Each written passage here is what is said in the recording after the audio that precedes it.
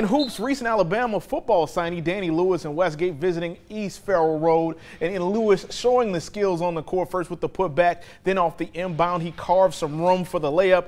And the big fella showing off the range to Lewis himself, giving the Tigers a 7-0 lead. But then the Cougars get to it. Evan Savoy is going to eventually find Christian Landry from the wing. STM goes on an 8-0 run to take the lead. Then end of the first, you'll see here Michael Mouton is going to find Landry chilling under the basket for the easy layup, but it's Westgate that pulls off the upset 50-45.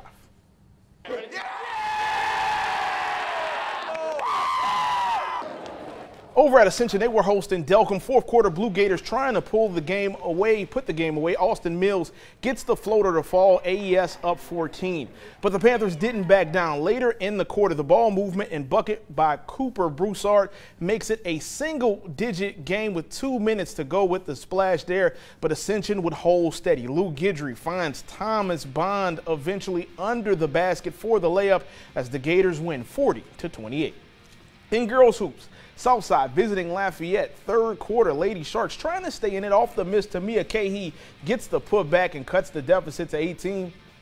But the Lady Lions kept the pressure on. Krista Narcisse is going to catch this steal like it was intended for her. The basket makes it 51-28. Then later, Briance George with the beautiful pass inside to Janiyah Brown for the layup.